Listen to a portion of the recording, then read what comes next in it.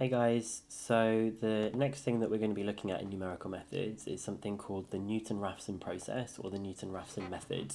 And this one's pretty straightforward. I think you're actually going to quite like this one. It's quite a nice method, quite easy to do as well. So what we're trying to do here is we're trying to find the root of this particular function that we've got here, which is y equals f of x. And I've written down here is that a seemingly sensible thing to do is to try and follow the direction of the line to get to the root. So if we started off with x0 as my input value, if I go up to the function, what would be a good idea to try and get to the root would be to go to the function and then to kind of come down along a tangent to that curve and to get to x1. Then after you've got to x1, you might go back up to the function again and say, okay, well, I want to get to the root. Good idea of getting to the root is to follow along that tangent, with the idea that the tangent would kind of send you closer to the root. So a seemingly sensible thing to do is to follow the direction of the line, i.e. use the gradient of the tangent. If the line was reasonably straight, the point of the tangent hits the point that the tangent hits the x-axis would be close to the root. So we're kind of coming up to the curve, we're hoping that the tangent will send us closer to the root, up to the curve, will the tangent send us closer to the root, and then we can apply that process a few times to see if we end up at the root. So I'm just going to show you a quick animation of what this looks like here. Let's just wait for this to go back to the start again. So it says this is the input value x1, you get the function, and then the tangent sends you down to x2. You go up to the function, the tangent sends you along to x3. You go and find the tangent, it sends you along to x4. You go to x4 and it sends you along to the tangent, and you get to x5. And you can see there that x5 was incredibly close to the root. Remember when we're talking about the root, we're actually just saying where does it cross the x-axis. So I'm just going to leave that animated for a short while again, just so you can see what happens there. Each time the tangent is being created, it's hopefully aiming closer towards it, and you can see how x1 is far away, x2 gets closer, x3 gets a bit closer but on the other side, and then x4 and x5 are really, really very close. Okay, so we are going to try and derive the formula. This is the formula that we've got down here, and this is what you literally get given in the formula book as well. So you don't need to know this, but I think it's useful. So what we're trying to do is to find out what this equation of this straight line is that we've got here, okay? Xn is one of our coordinates for this tangent, and the y coordinate would therefore be f of xn. And we're going to try and find the gradient at this particular point here to be able to come up with what the equation of this straight line is.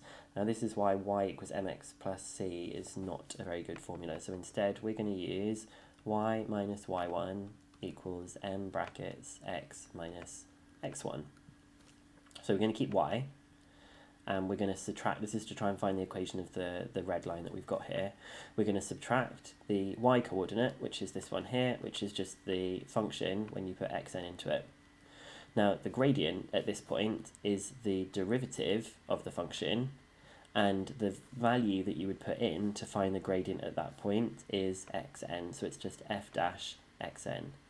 And that's all being multiplied by x minus, and the x coordinate at this point is xn.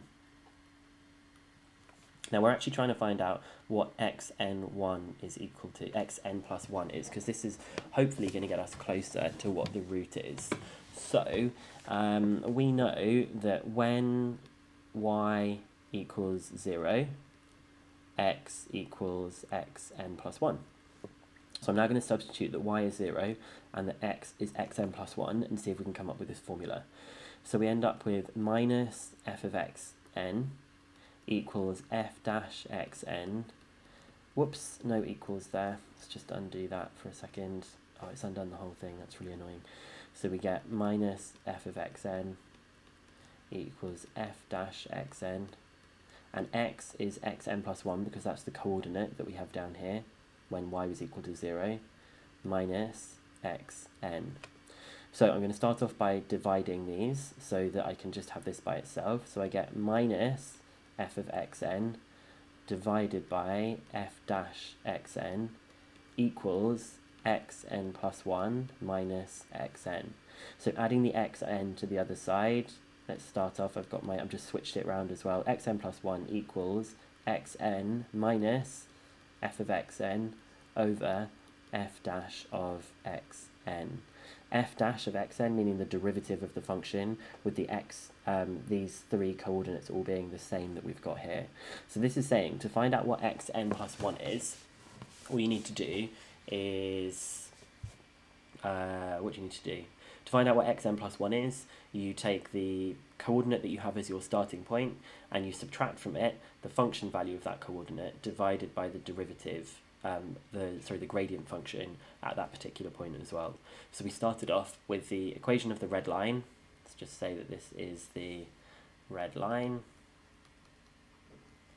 And then we tried to find out what this coordinate here was by saying when y was equal to 0, x was equal to xn plus 1, because this was the thing that we're actually trying to find out. Hopefully, xn plus 1, hope, is a good approximation. However, you can keep applying this process just like we did with iteration. So when you get what x1 is, if you have this was x0 and you get x1, you can then do x2, x3, x4, and you can get closer and closer to the root that you've got there. Okay, so let's go back to the original example. When I say the original example, I mean right at the beginning we said some of these equations are going to be difficult to solve. So this was the equation that we've got. We're trying to find out what this one is that we've got here. First of all, make sure that your calculator is in radians mode, because we're doing stuff with differentiation here. So we're going to try and find out x equals cos x. We're going to return to our original example, which was trying to solve this equation that we've got here. And I think we rearranged it so that it was x minus cos x. So our function is x minus cos x. And in order to come up with the Newton-Raphson formula, I'm just going to write a reminder of what that was. It was xn plus 1 equals xn minus fxn divided by f dash xn. So I've got what f of x is. I better work out what f dash x is as well, which is just going to be 1, and cos differentiates to minus sign. So minus cos is going to differentiate to sine x. And they've told us that x0 is 0.5. So if x0 is 0.5, I'm going to try and find out what the root is, which I'm hoping is going to be somewhere over here. Okay, so x1 would be equal to the previous one, which is 0.5, minus the function with 0.5, which is going to be 0.5 minus cos of 0.5, divided by 1 plus the sine of 0.5. Now, because this is going to be an iterative method, you are better to try and set up your calculator in this kind of way. So you're going to store 0.5 as your answer in the calculator by pressing 0.5 and then equals. And then you're just going to be doing the answer minus, and then you're going to do the answer minus cos of the answer divided by 1 plus sine of the answer. So this bit here, the formula is saying you've got xn minus f of xn divided by f dash xn. It's this variation using these things that we've got here. So when I press equals, my x1 is going to be 0.9956. I can then just press equals again and it will substitute that in for me, and you get 0.9998. And if I press it again, I get that x3 is equal to 0.9998 again. So it looks like it's not really going to be changing from that kind of value that we've got at all there. And we can just double check that that makes sense. Oh, hang on a second, I'm in degrees mode, even though I just told you we should be in radians mode. So I'm going to need to cancel all of this and do this bit again. Sorry guys. Just thinking they don't look like they match the graph very well. I knew something was up. So I'm just going to put this bit I've done on my calculator here again. So it's going to be 0.5 equals, and then I'm going to do answer minus cos answer divided by 1 plus sine answer. And so we get that x1 is equal to 0.7552, x2 is 0.7391. That looks much better for the graph, doesn't it? And x3 is 0.7391 as well. So you can see how quickly it seems to have gotten to the root, which is 0.7391. I'm just going to check that by saying, okay, well, if x is equal to 0.7391, I'm actually going to work out what cos of x is and see if I get the same thing. So I'm literally just going to do the cos of that answer and you do get exactly the same thing, which is 0.7391, because remember that was the original equation we were trying to solve. What value of x is the same as the cosine of that particular value of x? Okay, let's actually do some quick questions then. So using the Newton-Raphson process, state the recurrence relation for the following functions. So we know that x of n plus 1 is going to be equal to x of n minus this function of n, which is going to be xn cubed minus 2, over the derivative of that function, which is 3xn squared. Okay, this one here, the iterative formula would be x of n minus tan of x of n, and tan differentiates to sec squared x of n, and then you could just use the iterative formula there. And for this one down here, x of n plus 1 will be equal to x of n minus x of n squared minus xn minus 1 all over the derivative of this, which is just 2x of n minus 1. Obviously that bit disappears. You can just put these in your calculator and you'll be solving the Newton-Raphson process really quickly. Okay, so we're going to have a quick look at an exam question here. I've got a reminder of what the formula book tells you. So we've got this particular function, and it says the equation f of x equals 0 has a root beta in interval minus 2, minus 1. Taking minus 1.5 as the first approximation to beta, apply the Newton-Raphson process once. They only want you to do it once to find a second approximation to beta, giving your answer to 2 decimal places. So I like to start off by writing what the function is and then what the derivative of the function is. So that's a half x to the 4 minus x cubed plus x minus 3. And then the derivative of the function is this, so that's going to be a half times 4, so that's 2x cubed minus 3x squared plus 1. So they've asked us to take x naught as minus 1.5. So this means that my x1 will be minus 1.5 minus, and then I'm going to substitute minus 1.5 in here. To always show your substitution. So that's a half. I only need to say a substitution for the first one. A half times 1.5 to the 4 minus 1.5 cubed. Oops, these should all have minus 1.5s in. My mistake. And then you've got plus minus 1.5 minus 3, all divided by the derivative, but with the minus 1.5 subbed in.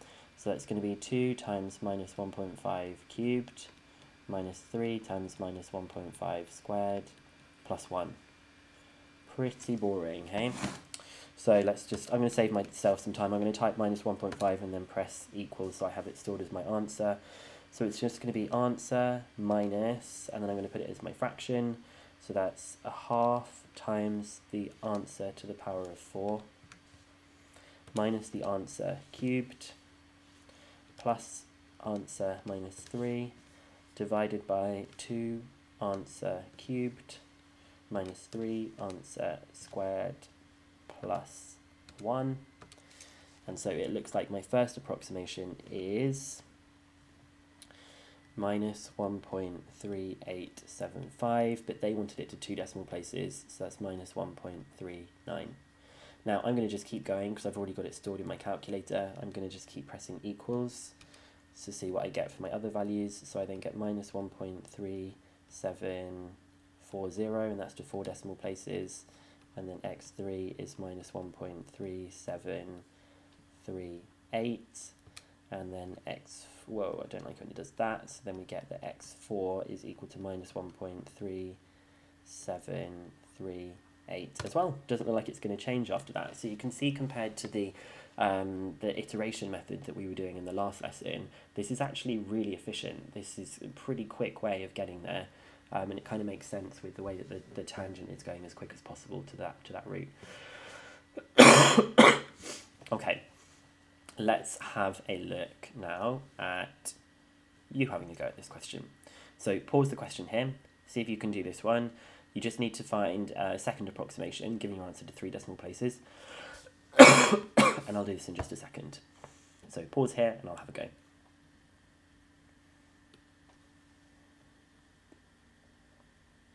Okay, so x naught is going to be 1.4. f of x is 3x squared minus 11. I'm going to write it in index form, 11x to the minus 2. So f dash x is 6x plus 22x to the minus 3. So x1 is going to be equal to 1.4 minus f of x goes on the top, so that's 3 times 1.4 squared minus 11, 1.4 to the minus 2, all divided by 6 times 1.4 plus 22 times 1.4 to the minus 3. So I'm just going to do the first one. I'm not going to set up the whole thing, but I still find it easier to have 1.4 stored in my calculator. So I'm just going to do answer minus 3 answer squared minus 11 answer to the minus 2. And then on the denominator I've got 6 answer plus 22 answer to the minus 3. And so you should come up with 1.384,